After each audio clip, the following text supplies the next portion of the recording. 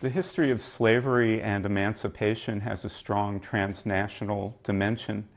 In Chapter 11, you write that in the first 4 decades of the 19th century, slavery was abolished through most of Spanish America and the British Empire. What impact did these emancipations have on the end of slavery in the United States? Well, slavery, of course, was a global institution. It existed in Africa, it existed in the Middle East, and of course it was a Western Hemisphere institution. It existed all up and down North and South America and in the Caribbean.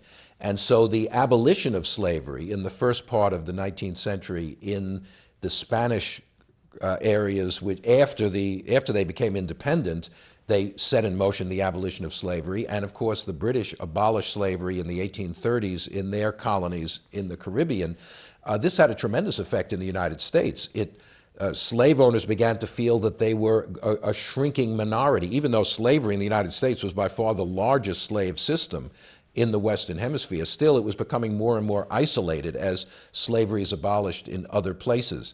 And the abolition of slavery in these other places, first of all, created a precedent for how slavery might be abolished here. It was generally done in a gradual manner, not just in an immediate act, although in the British colonies it only took about 5 years to abolish it. In Spanish America, it was through these very long, gradual processes of emancipation.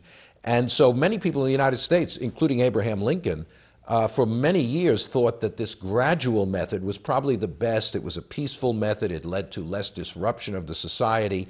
And that's how the United States should get rid of slavery, over a long, slow period of abolition. Of course, it didn't work out that way in this country.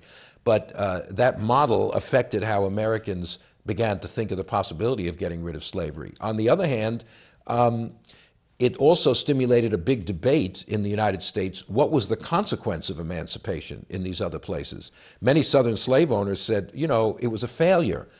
Sugar production fell in the West Indies after slavery because the slaves wanted to grow, the former slaves wanted to grow food for themselves rather than sugar for the world market.